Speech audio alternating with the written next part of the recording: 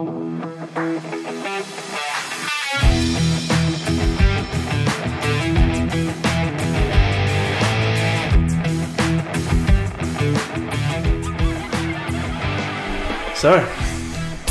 how was that?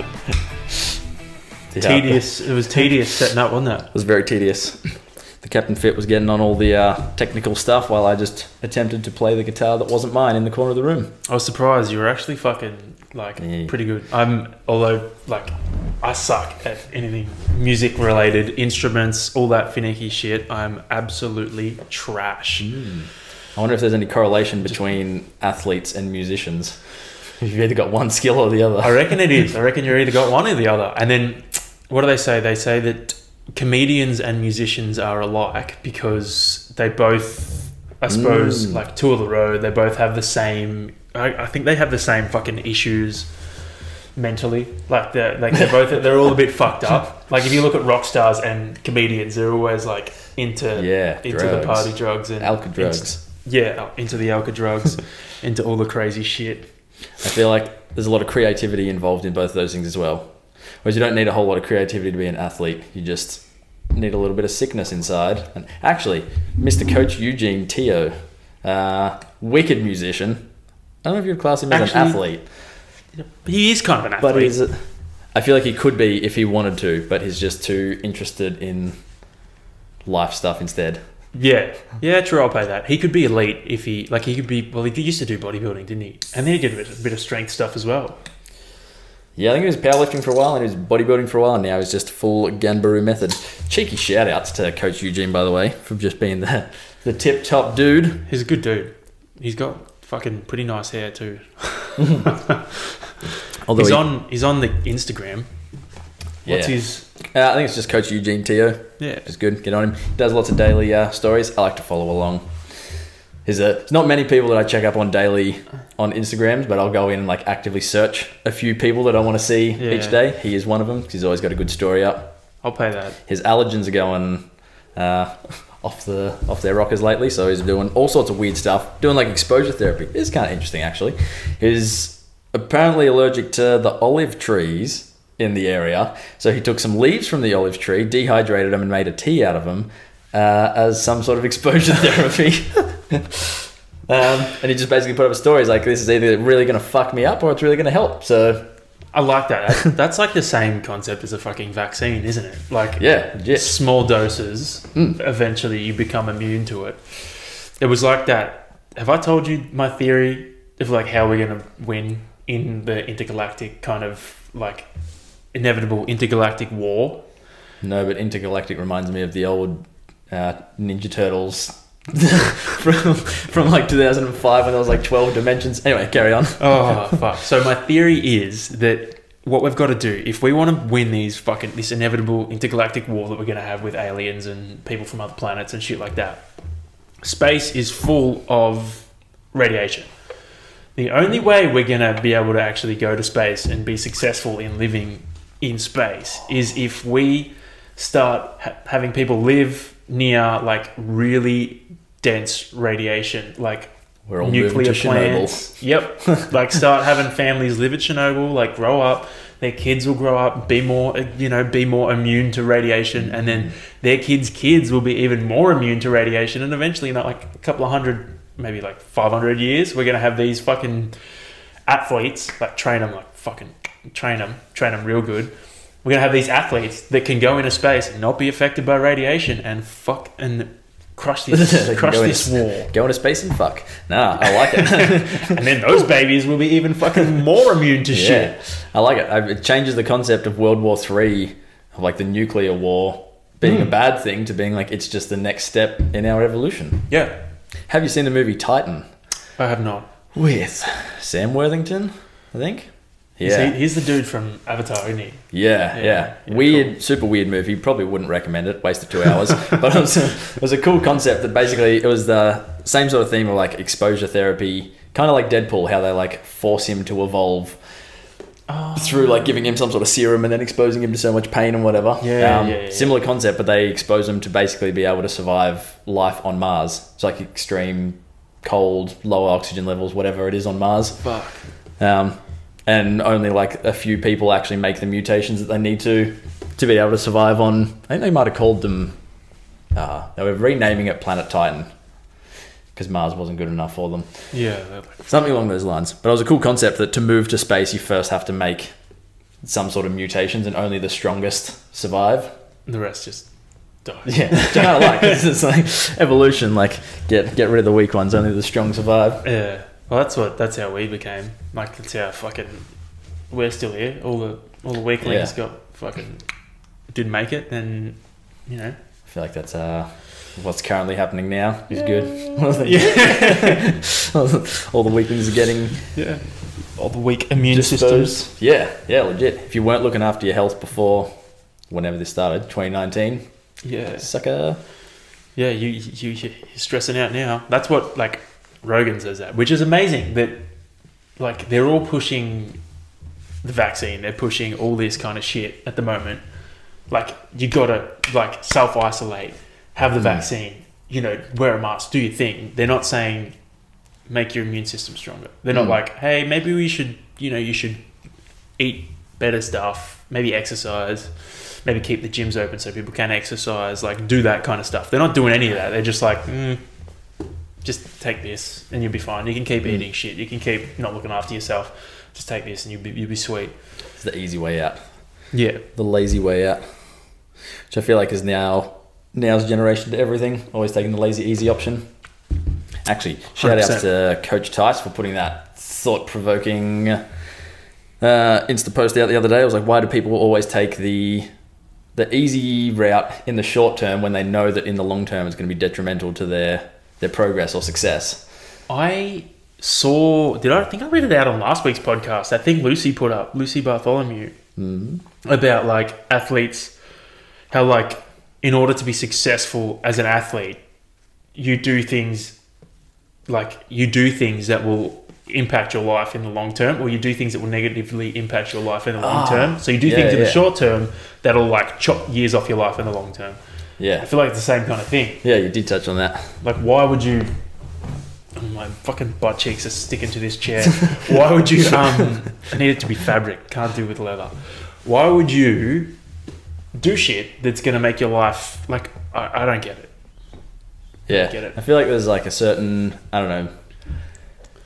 Doing the bad stuff that's going to hinder your life expectancy. I don't get why you would do that sort of stuff in the pursuit of athleticism, but like if you were training heaps to be the best at something and you developed, I don't know, some sort of like tendonitis or something, or like early onset arthritis or something, like that kind of stuff makes sense because you have to train to be the best. But the people like putting weird stuff in their bodies and doing weird surgical procedures and stuff to try and enhance stuff and I suppose cheat if it is cheating in their federation or whatever. That stuff to me doesn't make sense. But I probably don't have the mind of a athlete, so I've never wanted to be the best of the best at anything. I mean, I want to be the best of the best at everything, but I'd go the superhero route before I went the athlete route. Yeah, true. Fucking hell.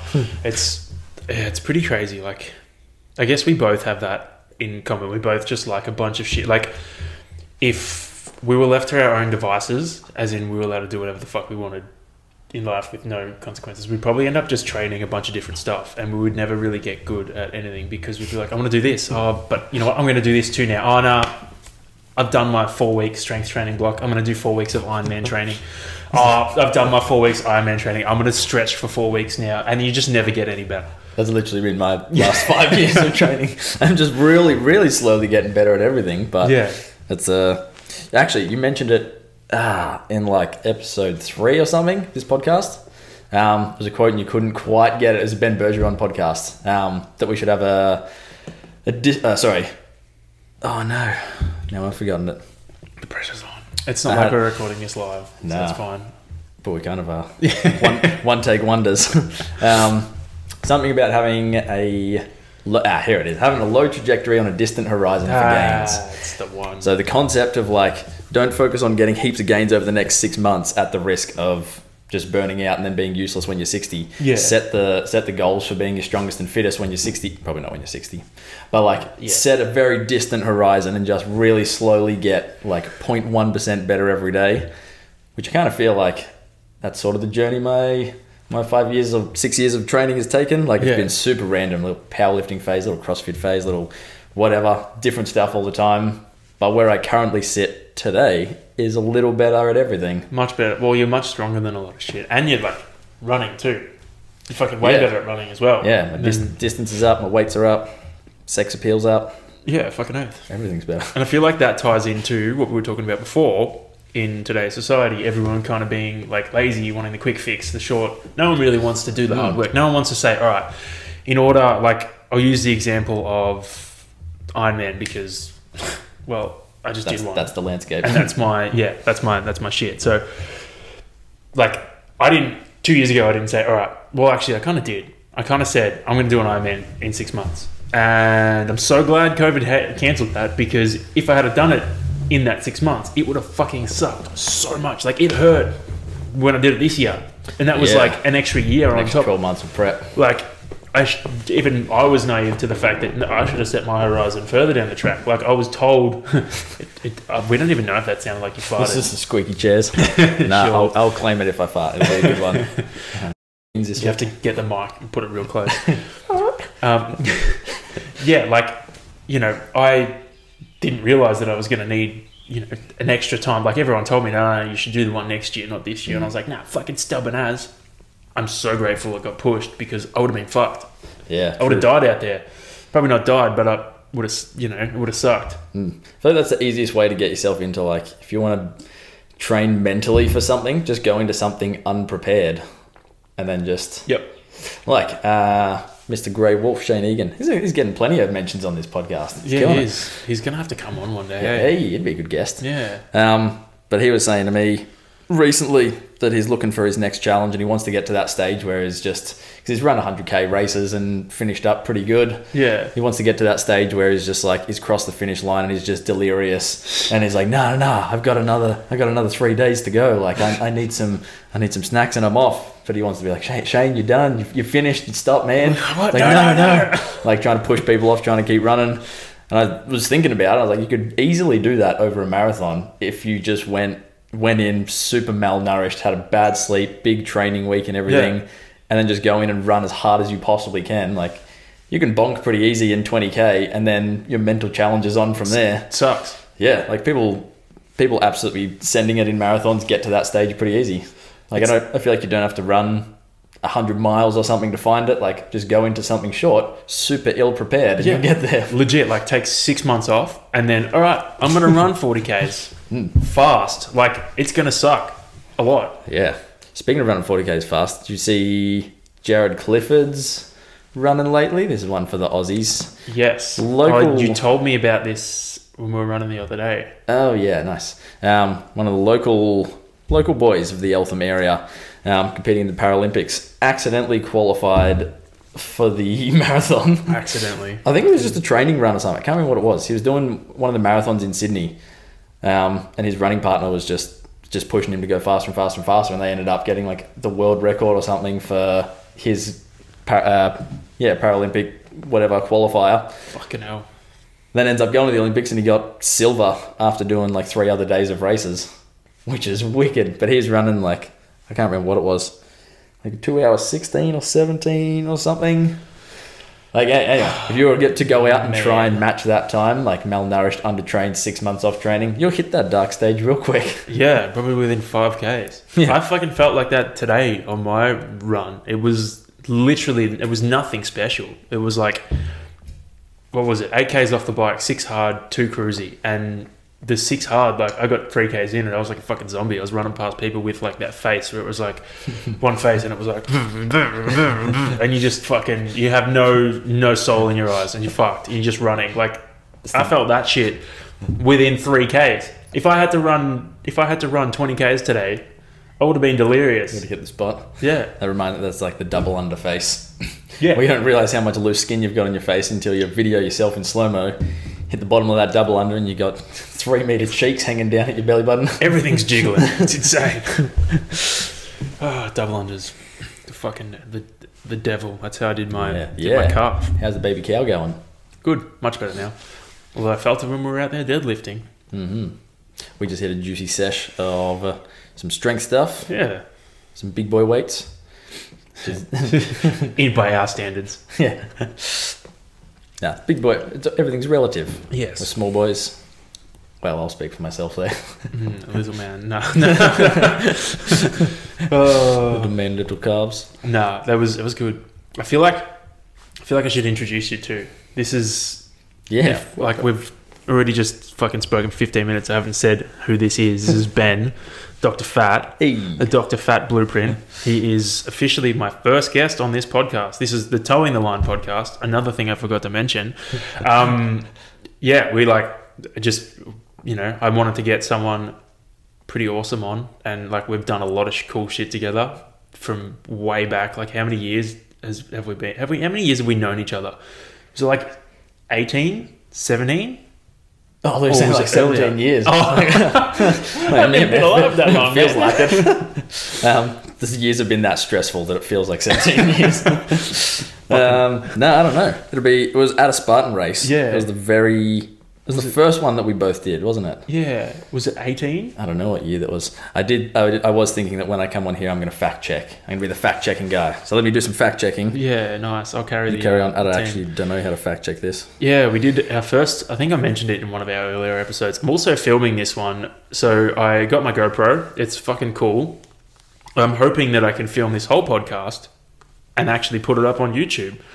And we are definitely not in the same room together. We've just got really, really good at green screen. We made a set that we have duplicated at each other's homes, and we've put the green screen up.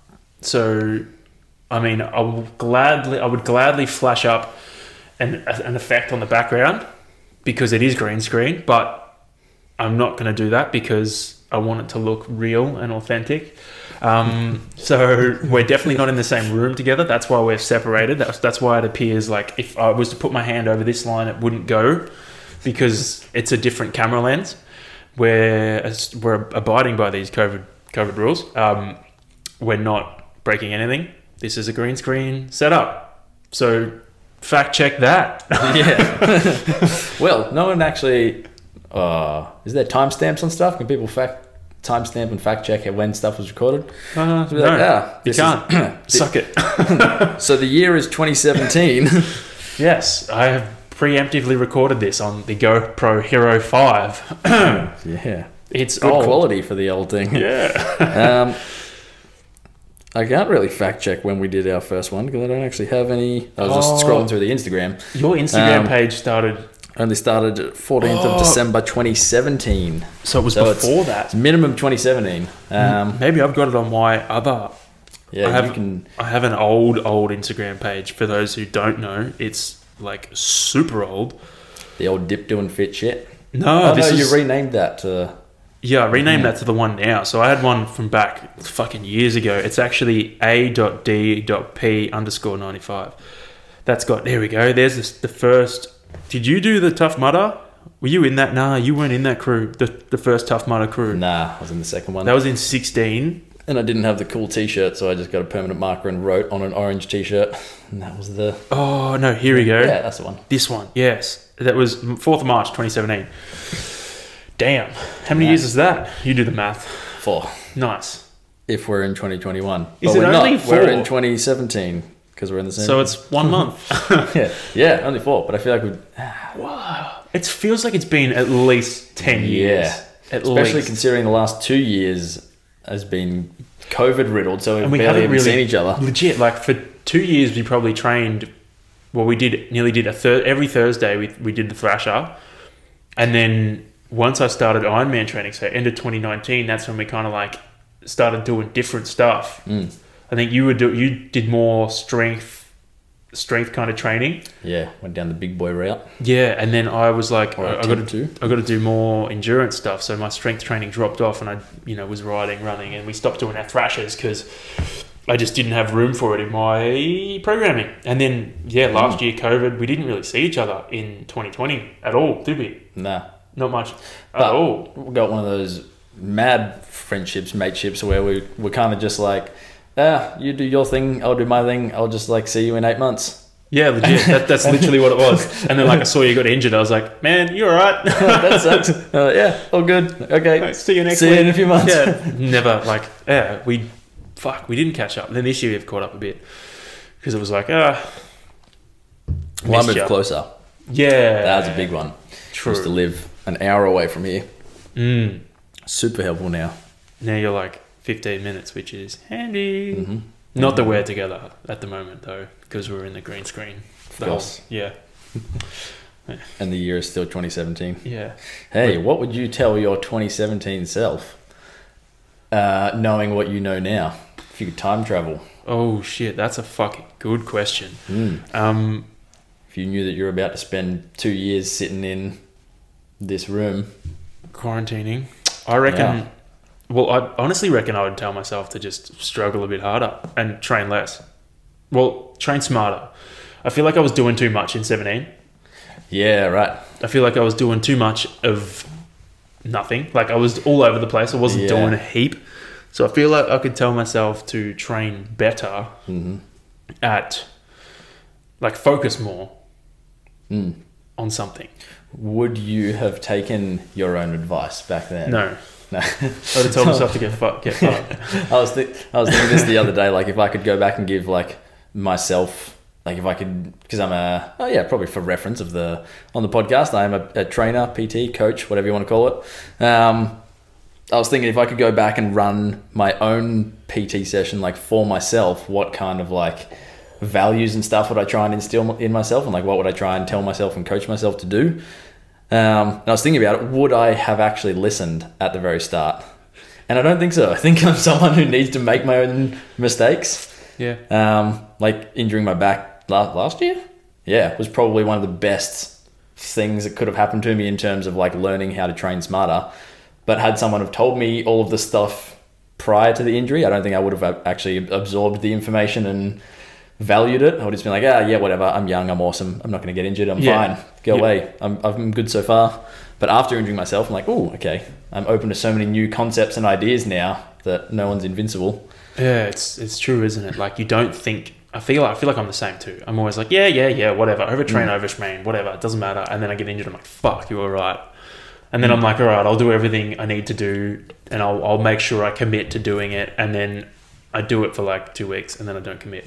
Like the yoga thing. I was like, fuck yeah, I'm going to do yoga 3 times a week. This week I've been super slack, so I'm going to have to do double yoga day tomorrow to make up for it if I'm still going to hit my 3 15-minute sessions in. But like, I'm like that. As soon as I get better, I'm like, fuck it, I'll be right. And then I get injured again, later down the track because I'm a fucking idiot. But I feel like it's a bit like that. So what did you do to your back? How did you do it, or how do you think you did it?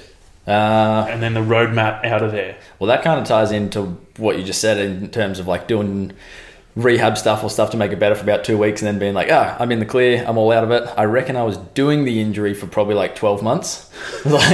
like I was just slowly increasing the amount of stress and load of just like all my training volume. I was slowly decreasing the amount of like rehab, prehab stuff I was doing. Stretching was falling out the window. Like my actual workload at my job was increasing.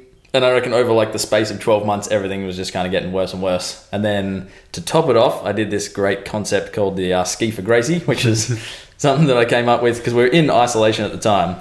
Had nothing better to do, so I nabbed a ski erg from work and to raise money for a pediatric brain cancer, one of the foundations close to one of our members' hearts. I did a 6K ski every day for 4 weeks. So it was 4 marathons of skiing over 4 weeks. So 6K a day. And I was living in Coldstream at the time. For anyone local to the area knows that Coldstream is cold, and it was the middle of winter. So just because I wanted to get all these skis done every day, I was just so sick of them by like day 1.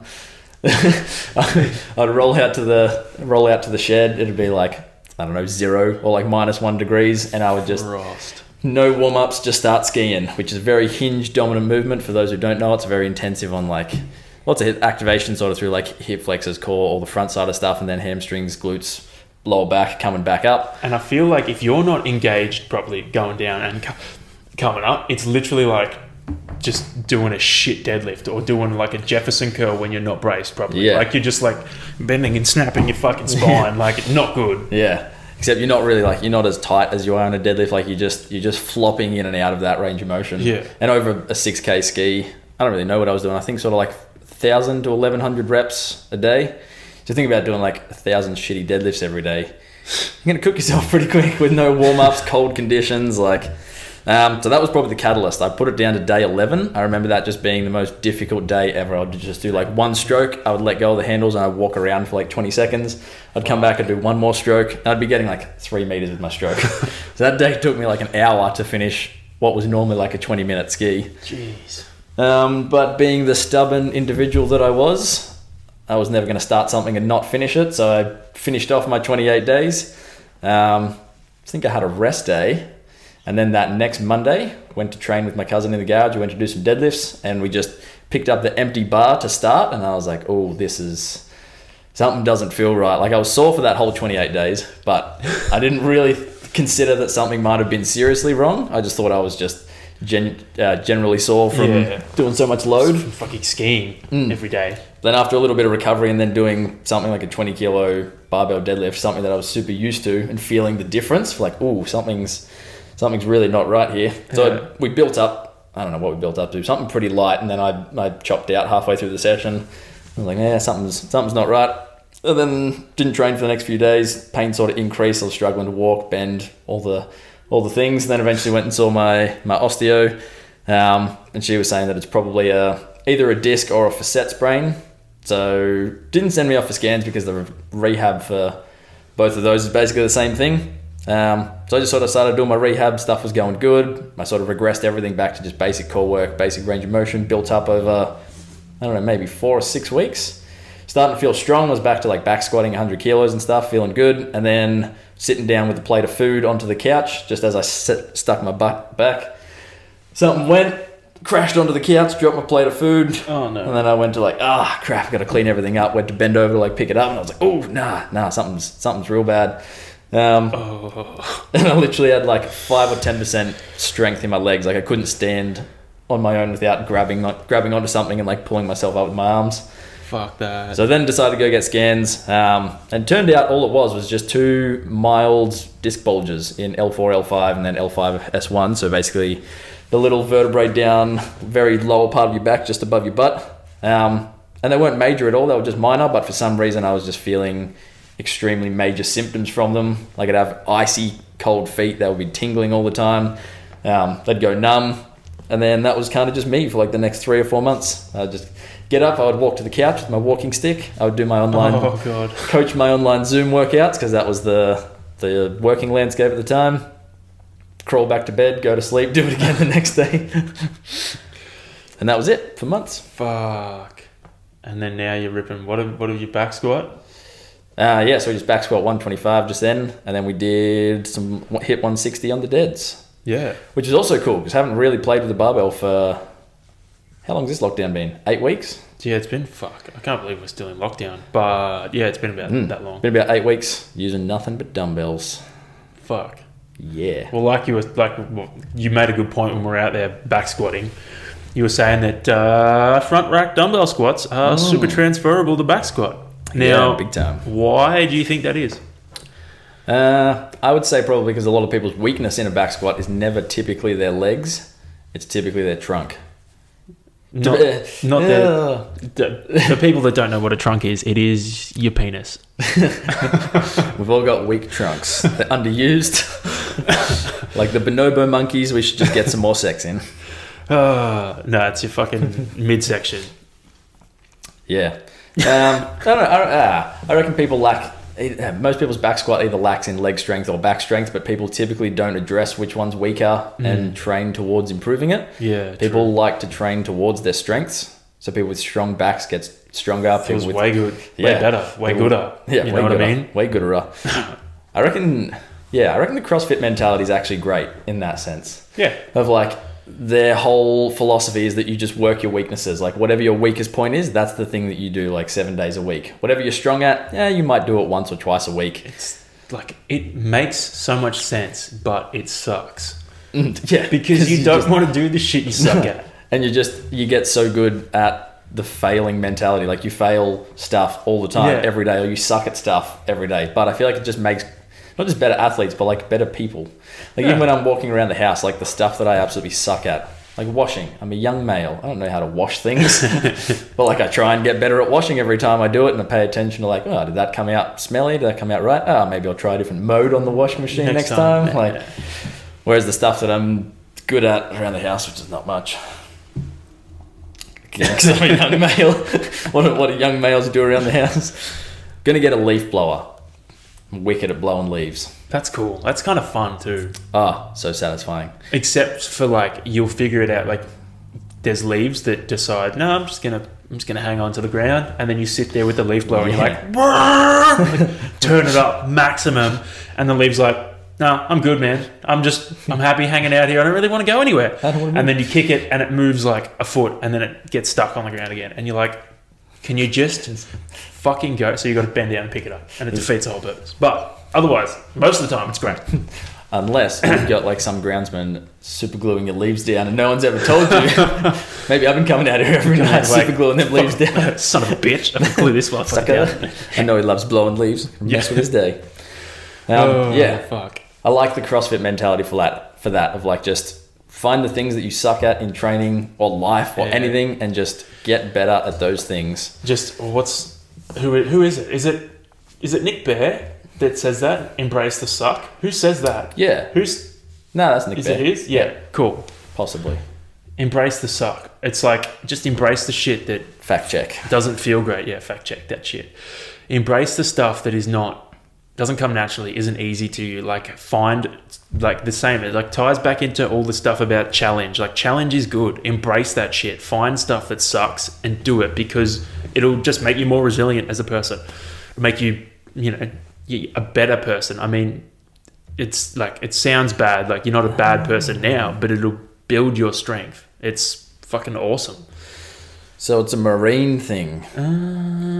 One of their like principles or mindsets or philosophies. Makes so much sense. Makes sense because I've definitely heard Josh Bridges say that once before as well. Who was also, well, he was a SEAL, but I'm sure they have similar philosophies. And, he was a what? He was a SEAL. Was he a SEAL?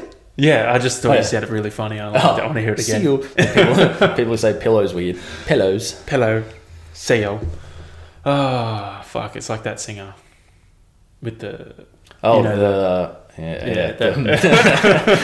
man of color with the don't know so where are you at now with your training? What are your goals? I was about to go down the deep dark rabbit hole of like people being too sensitive. We'll save that one for later. We'll save that. Training goals, well, that's probably I do actually have some cool ones at the moment. Before we went into lockdown, I had the cool concept of 200 and 200 in 200, which was going to be a 200 kilo deadlift and a 200 kilometer run within 200 days of each other. Nice. So that was the goal, was to be strong and fit at the same time, kind of just to put the middle finger up to all the strength and conditioning science that says that you can't be two things at once. So I feel like there's so many people that have proven that now. Oh, for sure. Like, there's a big thing in America at the moment of the 500 pound deadlift and 5 minute mile. Did you see Hunter? Hunter do that the other day, and like fucking, he just ripped it and then tripped over the bar and then just fucking sprinted. Yeah. Which I don't know what a 5 minute mile is, but I feel like it's like a. Fact check. Yeah, fact check. You tell your story. Tell my story. But yeah, I feel like it's like I have my stab first. A 254. There's my maths.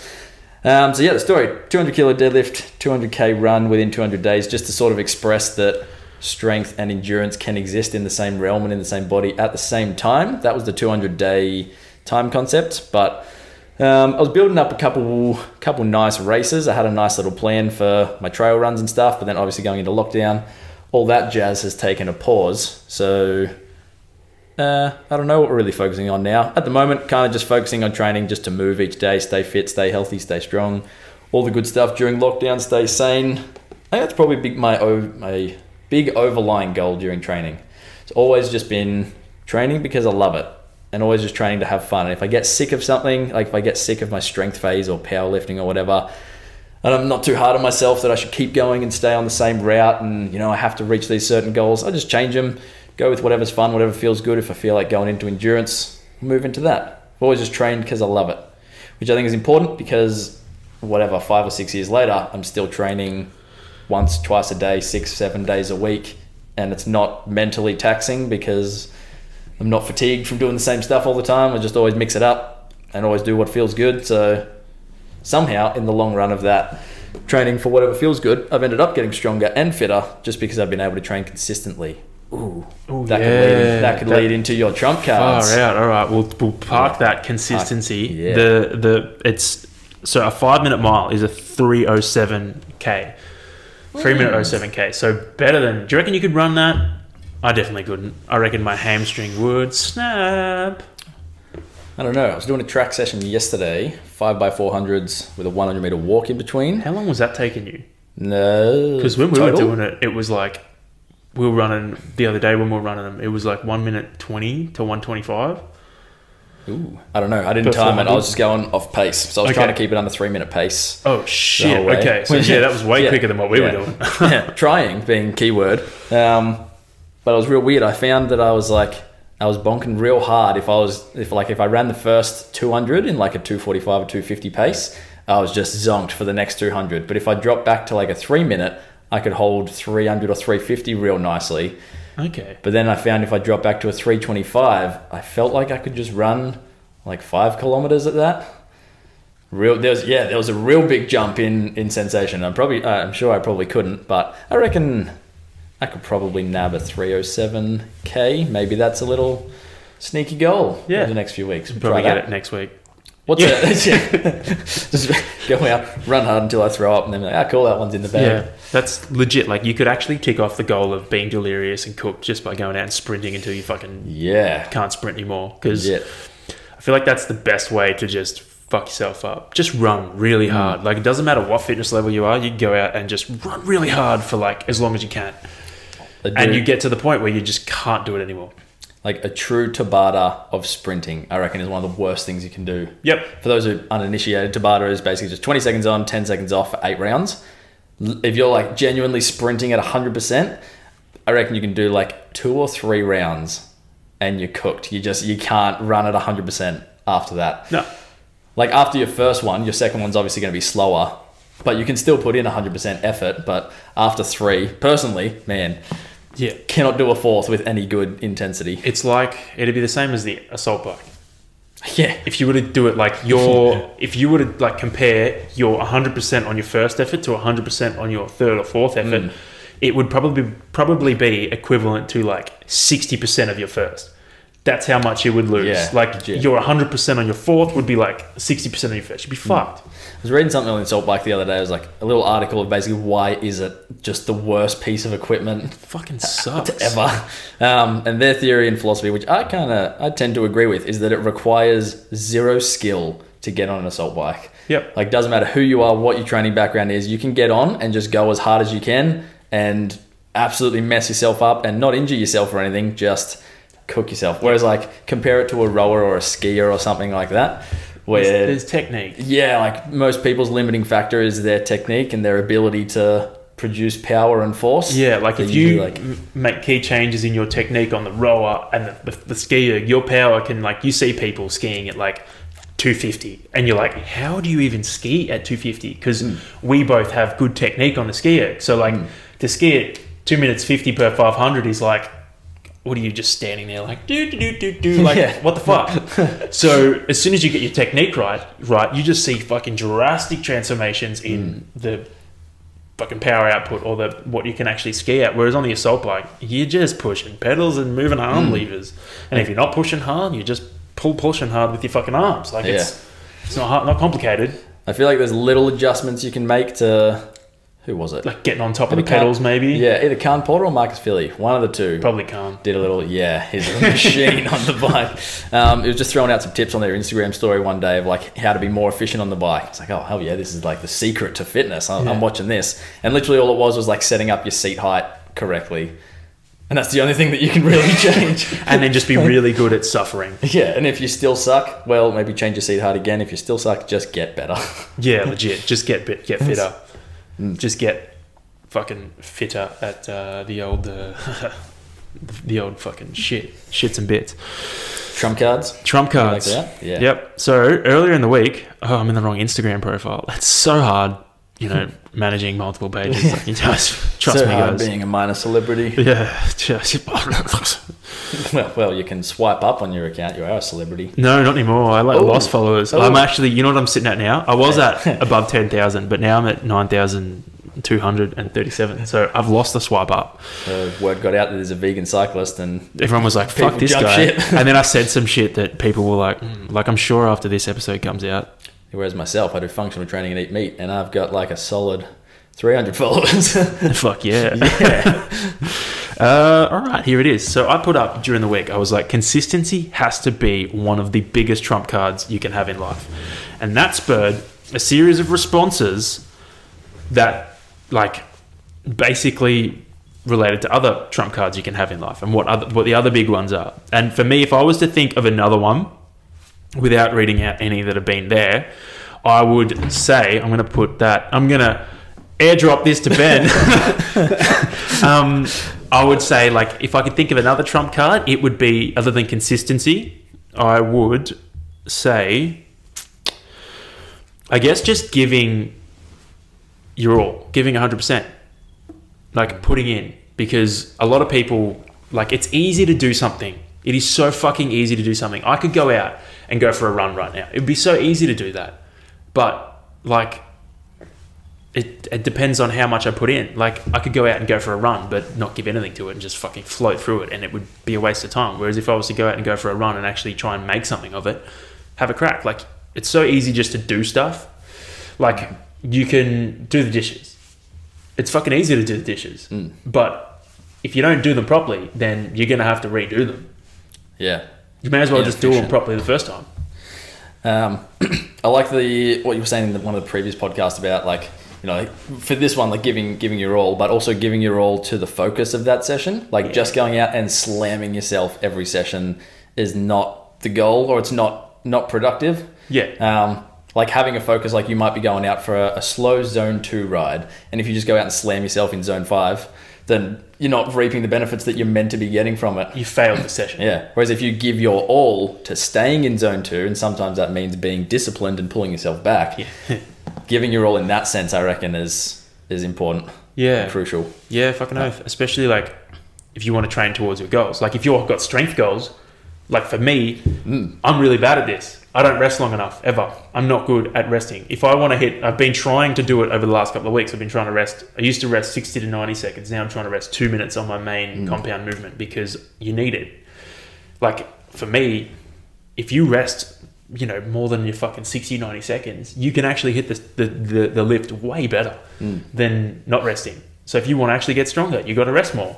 Like, you got to be disciplined to that. Yeah. I reckon that's something cool from having bounced around so many different, I won't say sports, but like disciplines in my training, like powerlifting to CrossFit to whatever. You learn different things in each one. Like, if you play in the CrossFit realm, there's no such thing as more than like 60 seconds rest. Like, even their strength work, unless they're like tip-top athletes. EMOMs.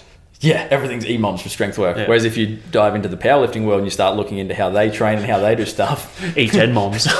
Legit, homies are doing a set every 8 minutes, sitting down, eating 3 bowls of pasta between each set. Fuck that. Lucky we're not powerlifters, otherwise all you guys would hear is us breathing, because they're all... I'd be like... I don't have headphones on today, so that would probably sound really loud, but... That's all you'd be hearing. In between, like, Ben would be talking, and then all you'd hear from me was just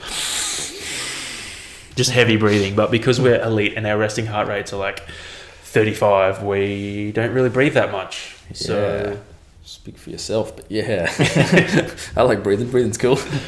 Anyway, back what are some cards. You responded heaps. I responded a bunch, because I like to regularly think about these things. Most of these made absolutely no sense, or didn't make no sense, but some were like actual genuine answers. Others were just like sneaky life hacks that, I don't know, I think are cool. So we'll kick off with the sponsor of the show of the day, Cocoa Coast coconut waters, not actually sponsored, but Cocoa Coast. If you could, please, that'd be greatly appreciated. And it's already finished, just can. Yeah. But I did actually, whilst Delicious. you were talking before, I was reading something. Shake and serve chilled.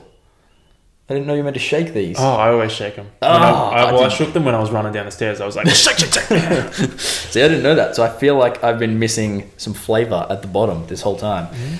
So I'm already in a love affair with Cocoa Coasts, but I feel like our relationship's about to step up to the next level if I give it a little shake. Fucking oath. Only sold at Woolworths, Australia. Get in there. Get them on... Oh, really? Yeah, they don't sell them at Coles. Get them... They're $2.50, but you can get them for like... What are they on? Like $1? Do they go down to $1 or $2? Don't bother buying them when they're $1 because Anthony and I have bought them all from Eltham Woolworths. There's none left. Good luck. I rated them. I bought like 15 cans today, so... I'll frequently go down to Woolworths and there'll be like none left. It'll be one of us who's taken them all. It's one of us. What else do we have here? So some flossing was one of them. I feel like flossing's super underrated. I don't even floss. I just feel like... Are you talking like flossing your teeth or flossing your muscles? Ooh, probably both actually. Because I don't floss my teeth or my muscles. No, I don't floss either. I do pay a lot of attention to brushing my teeth though. Same. This is something I was talking about with T, my girlfriend, the other day, of how much people pay attention to their... Sorry, sidetrack that. We're going to go polls that I put up recently. One of them was, do you spend more of your life consciously or subconsciously? Ooh. And so many people... I saw this one. No, I did see this. I said conscious because I'm always thinking about the way I do stuff. So many people voted conscious, and I just don't want to say people don't, but I really doubt that people do. Like when they're brushing their teeth, when they're driving, when they're doing all those like autonomous movements and things, are they actually thinking about stuff? Like when I'm driving, I'm thinking about the lines that I'm going to pick, how heavy I'm braking, am I clutching and shifting gears at the right time? Like I'm thinking about the driving that I'm doing. Like when I brush my teeth, I'm thinking about, am I getting to the back on the left side, right side, top, bottom, whatever. Like I feel like people just stick their toothbrush in their mouth for 2 minutes. And they're like, oh, 2 minutes, I brushed my teeth. Like we were talking about before, giving effort. Like you can brush your teeth or you can brush your teeth. You're better off actually brushing your teeth and giving effort than just brushing your teeth. Yeah. I feel like I know for me, I'm the same. I was just thinking about how because usually I like to be in bed pretty early. So when I brush my teeth, I'm like regimented. Like I'll take that sleep supplement stack that I've been raving on about for fucking, the last couple of weeks. I'll take that, then I'll brush my teeth, and then I'll like hit the bed, and I'll just be like, okay, sleep time. And I'm so exhausted because I feel like my brain's been on since I've been awake. You know what I mean? You've been conscious since you're awake, so you just boom, boom, boom, boom, boom, bouncing from one thing to the other, and then when you get to go to bed, you're like, oh, thank fuck. Or when you get to watch a movie, you're like, I can just switch off and just melt into the screen. See, I like that. I feel like if you spend your whole life subconsciously, then there's no subconscious escape from it. Yeah. Whereas if you spend your life consciously, then when you put on a movie and you're like, I'm going to be really subconscious, I'm going to just chill and watch, it's actually relaxing. Whereas if you're relaxing the whole time, there's no more relaxing state than that. No. Unless you guys want to smoke weed. But that's up to you. Like saying.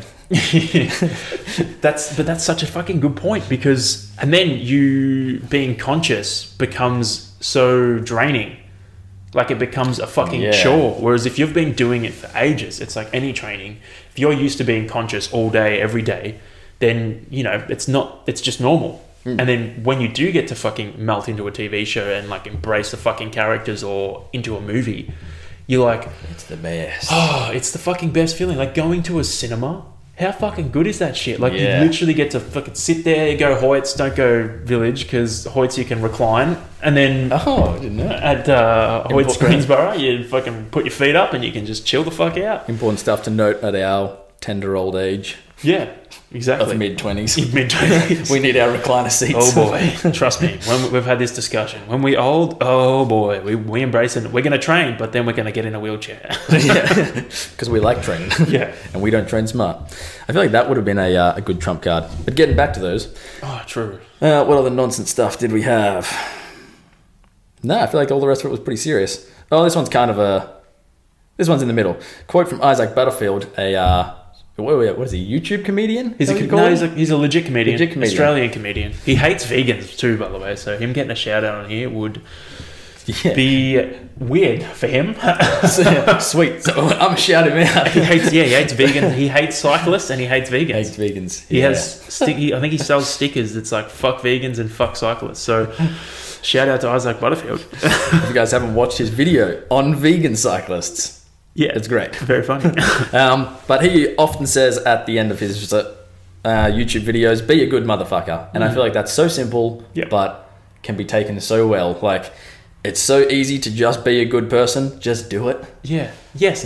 It's so much harder to fucking go around, I guess, to go around being a good person and just be a cunt. Like, why not just be a good person? Yeah, legit. It's easy. Just say hi to people. Be nice. Use your manners. If your mum didn't teach them, Google them. You can Google manners. Yeah, it's fine. Like, you don't need to fact check that shit. Like, it's simple. And you feel better.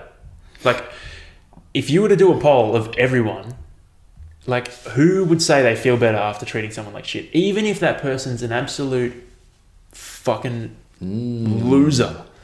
Kill them with kindness. Yeah, if you were to treat them like shit and you're a good person, you would feel like shit. Yeah. Whereas if you were to treat them good, you'd be like, cool. Like, strut around and be like, I don't care. I did my part. It's up to them to do theirs. If they're still a shit person, it's on you.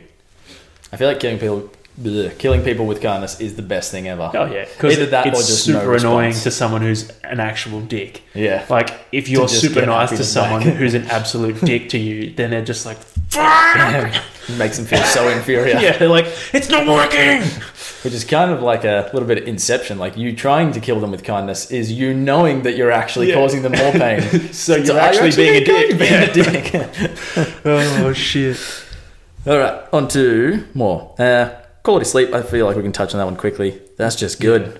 Sleep's underrated. Doesn't matter. Bro. Like, you don't have to be an athlete and be training hard to value quality sleep. Like, everything gets better. And I feel like that ties into Whoop have just released their new 4.0. So if you're looking to get a Whoop or you want to get into that, like, shoot one of us a fucking message and we'll give you a referral code, and then you can get a discount and a free band, I think the deal is. So if you want to upgrade your Whoop or you want to get a new Whoop band, they've come out with a 4.0, which is just everything out. It's like they've just injected the Whoop 3.0 with steroids. Or it's actually called the Whoop 4.0, which is annoying, but pained me a lot.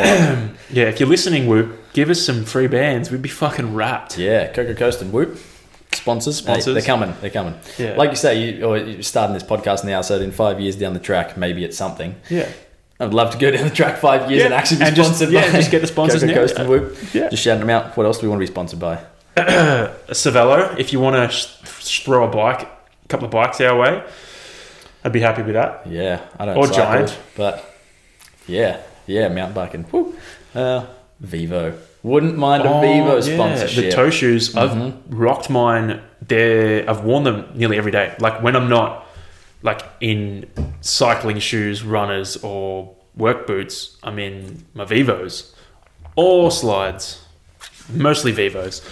They're fucking fantastic. Like, when you get the pair that fits right, they're the best shoe ever. Can be troublesome, but they are good. Yeah. Literally sent some back today because they didn't fit. Yeah. But yeah, Vivo. Listen. All right. More of these. Trump cards. Trump cards. I feel like this one ties into training nicely. Knowing you don't know anything. That's probably something that I would tell my younger training self. Like, if I could go back to when I started and coach myself through that session. Yeah. That's probably something that I might grasp the concept of, because that's not something that you learn over time. That's either you accept the concept of it or you don't. And you realize that, like, if you are listening and you think you know everything and you haven't realized this yet, please take that on advisement. Like, it's going back to that concept. I think I've mentioned on here a couple of times, like, every year I look back and think, what the fuck? I knew nothing last year. And then yet it just keeps happening every single year. Like, I will look back on this year and be like, what the fuck was I doing? You learn so much. There's always new stuff coming out as well. Like, I've had, I don't know, probably 4 or 5 little dabbles of powerlifting over the last 5 or 6 years. And every time I go back into it, I discover new athletes, new educators or whatever, discover new concepts and theories that, I don't know, every time I go back to that powerlifting phase is always a little better than the previous one. Yeah. I know better stuff.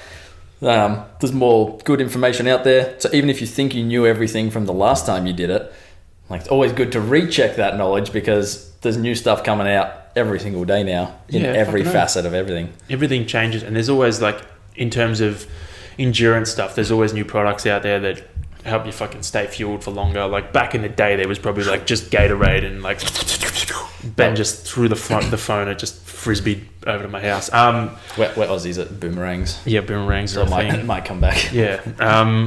Yeah, there's always new shit coming out. So like you learn so much, and nutrition wise and studies wise too, there's always stuff coming out about, you know, how different things impact you and stuff like that. So it's like, to think that you know everything is so, I feel like it's an immature thing. No offense to anyone who thinks they know everything, but I feel like with maturity, you realize you're like, I know nothing and I never will know everything. Like there's no fucking way. It's impossible. But the person closest to that is probably like a podcaster, like a Tom Bilyeu or Joe Rogan. Yeah. Someone who's exposed to the different disciplines and categories of everything in life. Legit. Like, but still, they only learn the surface material of they're like the first hour. Pretty good at a bunch of stuff, or pretty good at knowing a bunch of stuff. Just they don't know everything about it. Yeah. That was another poll thing I did the other day. If you guys didn't know, I like doing polls on Instagram. I just like to know where people's heads are at. I feel like I'm into philosophy, all that kind of jazz and psychology. Just haven't really acknowledged it yet, so I'm just going to keep ignoring that and just keep doing Instagram polls because it's easier. But one of the ones I did the other day, I had it in my head 2 seconds ago. I was looking at something. Oh, what were you gonna say? No, I was gonna fill the space. Super ready. Got my back. Thanks, man. No, it was how regularly do you rethink everything that you know or believe? Oh, I like this. Which I feel like is good for, well, literally everything. But I was thinking about it when you're saying nutrition before. There's always new stuff coming out, like the whole concept of like icing injuries and stuff. The dude who came up with that study, like, I don't know, whatever it was, 25, 35 years ago, I think it might have been 5 or 6 years ago, went back on it and actually disproved it and said that it was incorrect. Yeah. That you shouldn't be icing a lot of injuries, which like it's still up in the air, the debates, but like isn't inflammation, like I know I was looking into ice baths and stuff, and you're not supposed to have an ice bath within 60 minutes 60 to like 2 hours after having a workout, because it decreases the effectiveness. So if you were a strength session, not an endurance session, a strength session. So if you were to hit weights and then you were to have an ice bath within fucking 10 minutes or within the next 2 hours after that session, it like takes down the effect of that session, because effectively it's reducing inflammation in that area. And like inflammation is your body's response to like micro tears and stuff like that. So if you're trying to make gains and get yoked, you want inflammation to go there and help repair the muscle and build it bigger. Whereas if you have an ice bath, it's like, nah, fuck that. Like, I don't know if you keep strength gains, but you ain't going to make as much size as you would. So I wonder if that's the same, like injury wise. If you ice it, gets rid of the inflammation, and it's like the injury is like, yo, what the fuck? Where's the blood? Yeah, legit. Like that's the body's natural response to. That's the first stage of healing that injury is the inflammation. So if you take that away, you're taking away the first step of the healing process. It's just going to prolong how long you've got that injury for. That's why, for me, like I used to take anti-inflammatories every time I'd get sore, but now it's like I will not take an anti-inflammatory unless I'm in like an event. Yeah, big time. If it's like you're in the dark hours of your last, few miles or something, if you're Ironman, you just need to get it done. Yeah. No matter the cost or whatever. Exactly. To the injuries. Yeah, 100%. Otherwise, the rest of the time it's like, no, like my body's injured, sore. I'll work around it and let it rest. Like that's the whole purpose. You let the inflammation go down naturally. You don't want to be like popping anti-inflams every time something goes wrong, and then your body's going to be like, how the fuck am I supposed to repair this, dude? That's like painkillers. I feel like people are so quick to pop painkillers, but pain is your body's notification of what's going on throughout your body. Like, I think because everyone fears pain, they don't want to have, or they want to take those painkillers so they don't feel it, so they can keep going on about their life. Like, they don't want to make the relevant adjustments that they need to. Yeah. And be like, okay, I feel the pain. I'm going to avoid these movements or these activities or whatever. They don't want those signals from their body because they're limiting signals. Yeah, no one wants to be limited by anything. Why is it painful? Yeah. That's the question you should be asking. You shouldn't just be like, oh, it's fucking painful. No, I'll just ignore it. That never ends well. I've done that. Doesn't end well. Like, you got to find out why it's painful and like embrace it. Like I feel like that was one of the big things in my back injury last year. was that I didn't take any painkillers throughout the whole thing, even though there was days where it was excruciating and I wanted nothing more than to just take a bunch of painkillers. But pain was always information of stuff that I can do better, do different, things to avoid, things to strengthen. And then coming out of it, I'm now not worried at all ever about my back. It's always 100%. And I have, especially in the gym, see heaps of people with lower back injuries bothering them for 8, 10 plus years. Yeah. And like disc bulges shouldn't be stuff like that. Like those things shouldn't be recurring over 8 or 10 years. Like they clearly haven't identified the underlying dysfunction of hip mobility or of spinal stability or whatever that's causing the original issue, because they just pop their painkillers, they take their rest for a few weeks, and then they go back to normal. Yeah. Which is good. Band-aids it for a while, and then they redo these injuries over and over because they never get to address the actual core issue. It just gets progressively worse and worse, doesn't it? It's not a good way to handle shit. The band-aid fucking response never ever works well. What else did we have? I'm going to review my notes because I wrote a fucking extensive list of notes to chat about today. Oh, we've already clocked an hour. Oh. I feel like we could easily do. We'll have to do another one soon. We did try and fatigue the conversation before we started. We've been chatting for like 3 hours. Legit. Already. We trained for like 90 minutes and spoke the whole time. And then we did, Caitlin's actually ringing me. Should I answer on the pod? I'm going to answer on the podcast. This is fantastic. Guest number 3. Hello? Hey. What's going on? I'm asking you that. What do you want me to do right now? You're live on the podcast.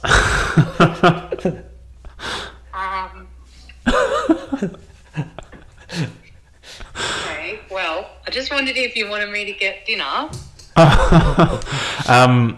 I will let you know in... Do you want to come over and then we go pick it up together? Or would you prefer to get it on the way home? I don't mind.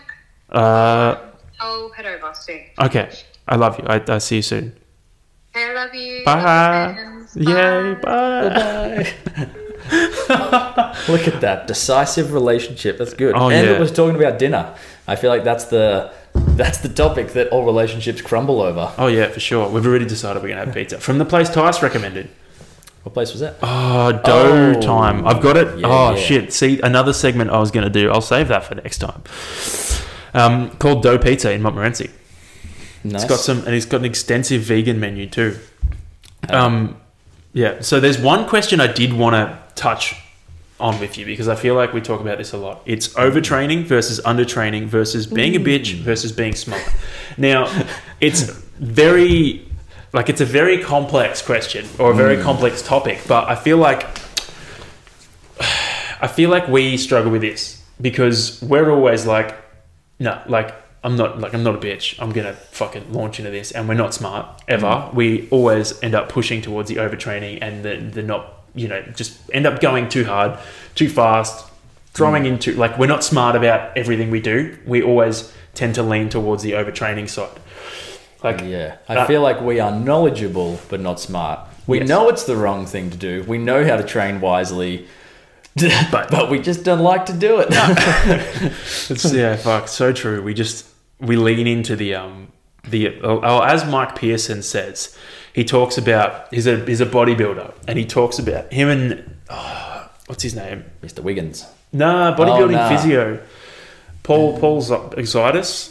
They have a podcast. It's called Barbell Bros, and they talk about when they prep for bodybuilding, they talk about going into the abyss. I feel like we're great at going into the abyss, but we're not great at recognizing when we shouldn't go into the abyss. We're like, fuck it. It's so much easier just to pull the pin and just dive bomb into it than it is to be like, no, I'm just going to go around today. We're really good at being dumb and just jumping in. I think we enjoy pain and suffering probably more than we like to lead on because people think that we're sickos. Yeah. But that abyss is like the whole of pain and suffering, and we know that we shouldn't go there, but it's just so tempting. It's just so good. We're because like it's pain addicts. So simple, isn't it? Yeah, there's nothing more primitive than just suffering and enduring. It's so, like, if you've never put yourself in a position like that before, it's so simple because there's only one thing on your mind, and it's like, fuck this.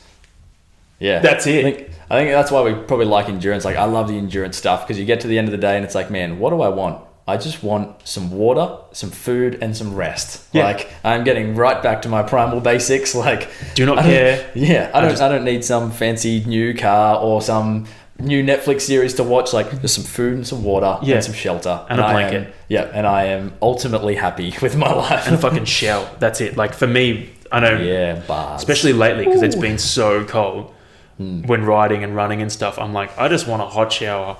Or a shower when I get home. That's all I care about. A shower and to lie on the floor and not have to be riding anymore. That's it. Like it's so simple. Yeah. So like what it does is jumping into the abyss and the pain and suffering just gives you such a great appreciation for like the smallest things. Like, you know, from like me coming home, I want to have dinner with Caitlin, have a shower and just lie down.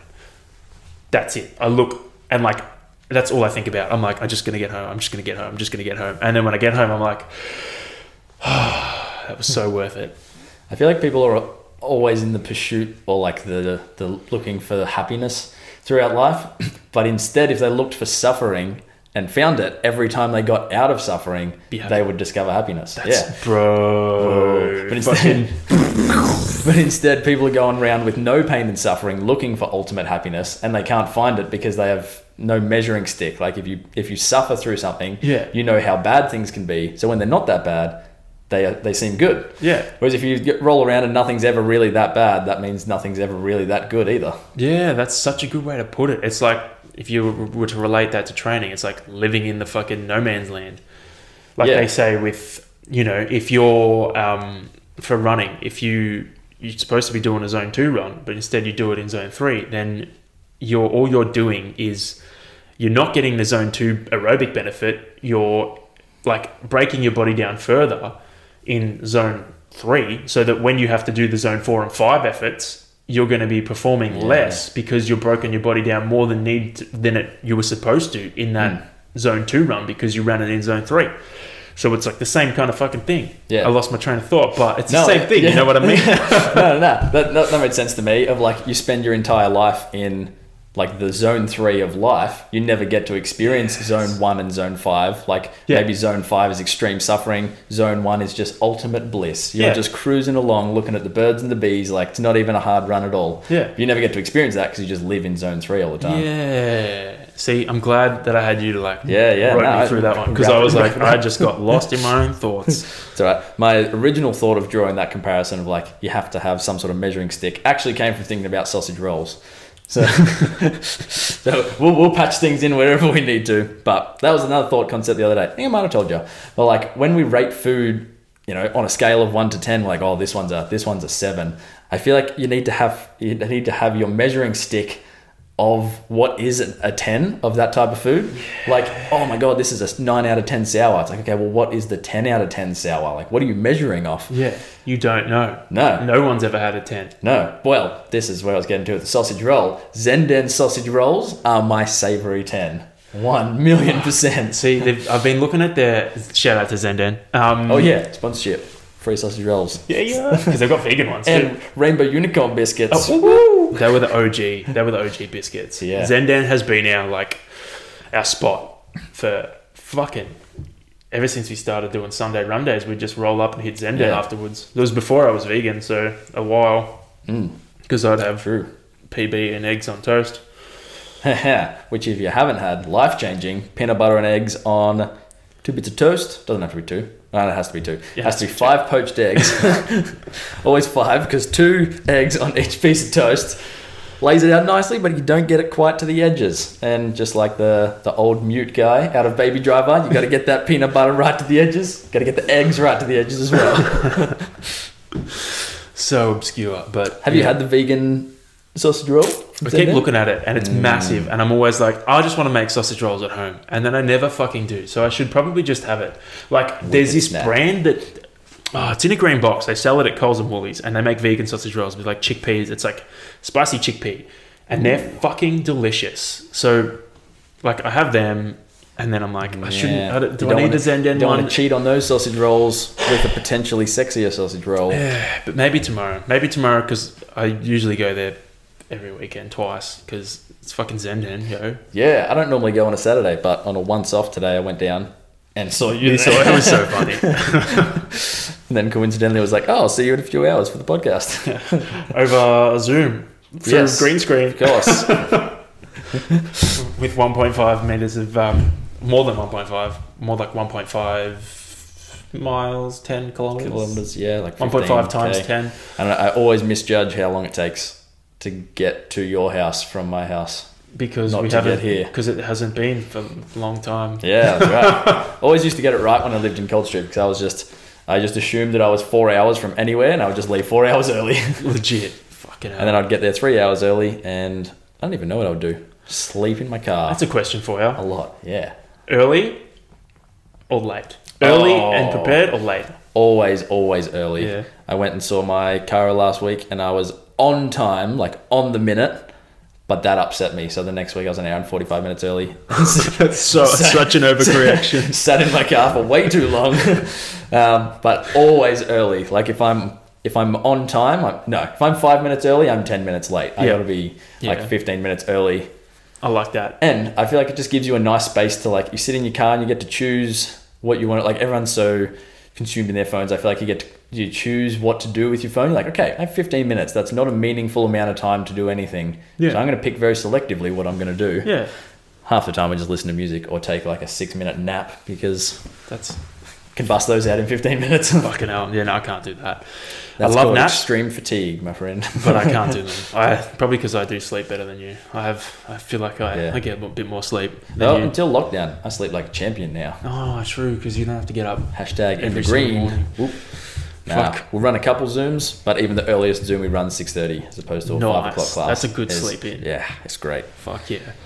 Oh, what was I? Yeah, for me, I'm early too. Love it. Like, I don't like being stressed out. And if I'm like running 15, 20 minutes early, I love it. Because it's like, I get to get there, like crank the heat up, put a podcast on, you know, scroll a gram, fucking, I don't know, you get to just chill out. It's way better than, imagine rolling in like, fucking rip around the corner like, park in, do a shit park, like, you can't find a park. What if you can't find a park? Then you're fucked, you're late. If you're on twice as time, late. like to the minute, and you find a park, you're late. But if you get there 15 minutes early, you got time to fucking burn. You can park walk. around the street, do a run, and come there on time. Yeah, well, yeah. I feel like you just give yourself choices if you get there early. Yes. Like you can choose to, be on your phone, maybe walk in early and just look presentable or whatever. Like just even getting up early, you give yourself more choices of what you want to do with your day. Yeah. Like even if you want to do nothing that day, you still get to choose to do nothing for longer. Yeah, you get more time of doing fuck all. Yeah. Whereas like if you wake up late, you've got less hours in the day. You don't get to choose what to do. Your day's already filled. Yeah. Like, And then you get shitty. Like for me, I get annoyed when I get up, when I sleep in too late. Like it's when I was get nothing done. a few weeks ago when I missed training with my calf, I slept in and I was kind of like, by the time I fucked around and got out of bed, it was like 9 o'clock, and I was like, fuck, half the day's gone. I may as well give up. And I was like, fucking shitty. When I was like, I got nothing to do today, just enjoy that. I was like, nah, fucking already lost like 4 hours. Like, forget it. That's a whole day. That's like half a day's work. Like, fuck, it's over. May as well just go to sleep now, wake up tomorrow. Yeah, that's it. Hey, Right that would be great if that was a thing. Whoop would be stoked. Oh man, can you imagine? Hashtag in the green. I'm keen as for the new one to come out. End of September, isn't it? I think I start posting end of September. Fuck man, I it's gonna really be hope we're early. Unlikely, but very unlikely, but yeah. you know what I'm annoyed about though? All the Whoop bands Yeah, you can't use now. this pink one is my favourite. E&F Cycling. It's fucking mint, but Don't get to use it don't get to use it anymore. Yeah. What do we do with the old whoops? It's a trap. Keep them in case I anyone don't know. fucks up, or Yeah, do maybe. we wear two whoops? Well, Do they both still work? I would say so. I would say the old one just goes flat, but would definitely be good to keep in the closet in case the new one happens to stuff up. Yeah. Don't want to lose that data streak. Imagine you go outside, fucking throw the old one, and you're like, new whoop, 4.0, 4.0. and then it fucks up, like it glitches out. Yeah. Won't happen because Whoop's awesome, but I don't know if you care about your data streak, but I care greatly about mine. Oh, I same. don't want to lose mine. I'm gonna check what it's up to. Did your what was it? Did yours glitch out yesterday? Mine wouldn't sync properly on Friday. Yeah, yesterday. Mine wouldn't sync properly. It was weird. I've been having trouble all morning. I didn't have anything until about 11 o'clock, and then all of a sudden everything came through. So I had to manually program in my run. I had to manually program in my sleep, and then it gave me the stats on it. And I was like, I don't like this. It's stressing me out. Nah, no, I don't normally have that. I'll occasionally have like periods where it'll miss 3 hours, and I gotta catch up, disconnect it and resync it. But otherwise, good. But what's your streak? Data streak 583 days. Fuck, mine's 443. What are your activities? 962. Damn, mine's 836. Hey, but for having it 100 days less, you're pretty close. Oh, true. Peak strain? 20.7, which I know yours is 20.8 from your Ironman. It was... Gotta go do an Ironman to get it. I don't know if I've mentioned it on the podcast before, but I got a 20.7 doing my half Ironman, and I looked in the strain coach to see what it would take to get a 20.8, and it would take another 20.7 strain. So I had to go and do a full Ironman to double the half Ironman strain score, and that's what I did. So good luck getting a 20.8. Just saying. Good luck getting a 20.7 or 20. 20.9 was 20 point. I checked because I was up all night with my stomach. It's another 20.8. So you got a double Ironman. Damn. Good luck getting that done in 24 hours. I don't know if I'd be able to do that. Like it took me 11 hours to do. True, because you can only get it in... I wonder if anyone's ever... So, for reference, the scale tops out at 21. Yeah. I wonder if anyone's ever actually topped out 21 days. Maybe we'll ask Whoop. Did you see that Whoop Call up podcast? Will. They did it with those guys, the military guys that did like some stupid thing that went over a day. And I can't remember what strain they got, but it reset after 24 hours. Spewing. So they got like a stupid high strain and then it just reset. Because 24 hours capped out. So you've got to... doing the one event. Yeah, so you've got to do the work in the first day. Yeah. Like you've got to do it in the 24 hours. I feel like that'd be like if you went and did a 160-mile race or something. Like it's for most people, unless you're a freak, would take you more than 24 hours. That'd shit me. That'd be so... Because would the activity be on the one day, or would it be an activity on day one and half an activity on day two? Because then it would the activity would only be like, say you got 20.8 on the first day, the activity would only be 20.8, and then the second day would be like fucking 20.1 or something. Yeah, or like 10 to finish. Like that'd be so annoying. Spewing. Just motivation to finish it faster, eh? Yeah. I feel like we got off track there. We were going to talk about training smart, whatever. Oh, true. So, or hour 16. Leave it for another. We could just do another episode tomorrow. I feel like we should do another episode, and we should talk about some serious stuff. But I feel like this was good. This was a good introduction. Success. Yeah, chatting with my boy. As you can tell, we can talk endlessly about not a lot of stuff, but we managed to do it. Maybe we'll do like a Q&A next time. Yeah, and we'll have some structure. That's a good idea. Well, like a get to know you Q&A, because I definitely wanted to ask Anth if he could be any animal, what would it be? But I feel like I'm going to save my answer for next time. Not because I don't have one, but because I feel like the suspense would be good. Nice. Well, I've actually dropped one of my answers in the previous hour, 17 minutes. So if you guys were listening, comment it. See if you can guess the animal. I name dropped it. I don't even know if I picked that up. Anyway. Thank you guys for listening. Hope you enjoyed it. Don't be mad. We weren't in the same room, so it doesn't matter. I'll chat to you guys next week. Toe in the Line, episode 12, wasn't it? Yeah, episode 12 with my homie boy. Yeah, sure. Homie boy G. Benny, Dr. Fat Blueprint on Instagram. Check him out. Get him up to 10,000 followers so that he can get swipe up. Do swipe up and do nonsense things. Yeah, hopefully this will be on video too. If not, it's a shame, but you win some, you lose some. And next time I got to try and get the fucking headphones working properly, so we can hear each other. Mainly immensely. for sex appeal. Yes. But yes. Yeah. Cool. All right. And functionality. Shout out to Coca Coast. Woo.